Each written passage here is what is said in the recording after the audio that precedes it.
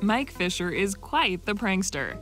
Carrie Underwood's husband planned a little bit of mischief while in the car this week. The former hockey pro's drive had him crossing paths with Carrie, who was out on a walk with her pal Kara Clark. And instead of saying hello, he decided to sneak up on them and lay on the horn. Both Carrie and Kara seemed less than amused, but Mike couldn't help but laugh. Mike's Instagram followers were laughing along with him in the comments, and some said his prank reminded them of a similar one Luke Bryan pulled on his wife last year while she was out on a bike ride. She's about to get train horned and she doesn't know.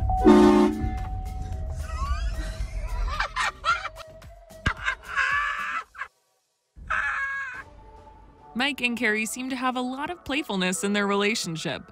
When the Drinking Alone songstress celebrated her 38th birthday back in March, her husband gave her a priceless gag gift, a t-shirt that read, "I don't need Google. My husband knows everything." Carrie's face says it all, but Mike seemed impressed with his present, captioning the photo, "Perfect birthday gift, no?" He did get her something more sentimental, a bouquet of flowers from him and their sons, Isaiah and Jacob. He wrote on Instagram, "Happy birthday, Carrie Underwood. The boys and I love you like crazy. We are so grateful for you." Carrie and Mike have been going strong for nearly 11 years of marriage. Last year, the two got candid about their faith, love, and family, including the challenges they've faced. In the 4-part short film series, Mike and Carrie Got in Country.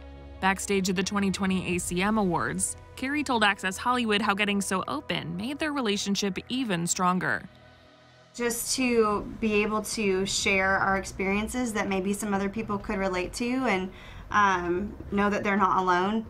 I think that was such a great, just a great opportunity for us to, like I said, share our story. And it was therapeutic too. You know, you don't get to just kind of freely speak.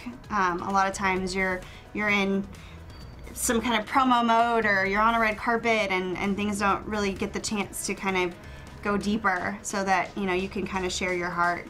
And it was just a great time for that, a great day for that. I mean, we were crying all day long. But the response has been so great, and people just saying, you know, it just helps to hear somebody else's story and know that we feel the same things and I'm not alone.